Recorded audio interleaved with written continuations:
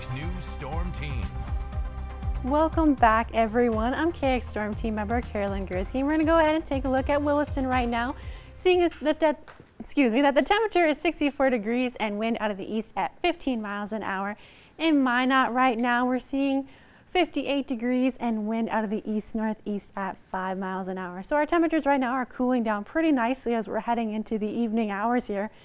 We're in the 50s to 70s. It's 66 for Bismarck and it's 72 in Bowman still.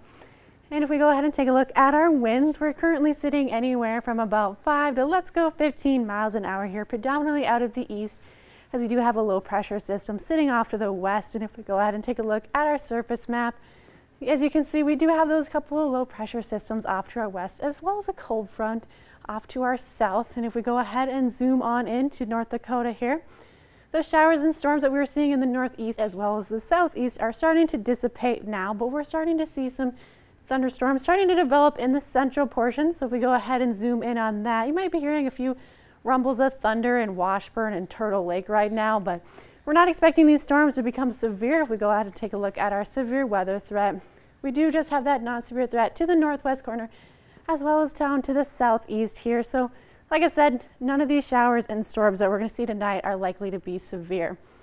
And if we go ahead and roll precision cast, as we head throughout the night, we're going to be seeing those scattered showers and thunderstorms. But as we head into tomorrow, that's when we're going to be seeing that widespread rain. And this does have the potential to become severe. Now, that's really going to depend on when it starts to develop. If it starts to develop, the storms start to develop in the morning, they're not likely to be severe. But if they start to develop in the afternoon, evening hours, when we see that warmer temperatures, that it might be severe. That's most likely in the east. But as we head into Thursday night, it's going to be mostly in the east, the rain. And as we head into Friday morning, going to be seeing those dry skies out there. And then as we head into Friday evening, seeing some rain off in the east once again. But Saturday morning's looking to be another dry one out there. Saturday might be seeing just a few pop-up showers, but for the most part, we should be staying dry. So here's a look at our severe potential for tomorrow. We do have that non-severe threat in the green, and then we do have a slight risk in the yellow off in that southeast corner, and then a marginal risk as well. So like I said, it's really going to depend when they start to develop. So just make sure that you're sticking with the KX Storm team because we will keep you updated on that. And then taking a look at our wind gust forecast, seeing winds up to 15, almost 30 miles an hour tonight. As we head into Thursday, going to be seeing those winds in the west about 20, 30 miles an hour out there, and then Friday, we're going to be seeing those wind gusts up to 40 miles an hour as we have a low pressure system off to our east. And then your Dickinson 5-day forecast here. We do have that 30% chance of showers tomorrow. Going to be windy Friday and Saturday with that low pressure system that I just mentioned.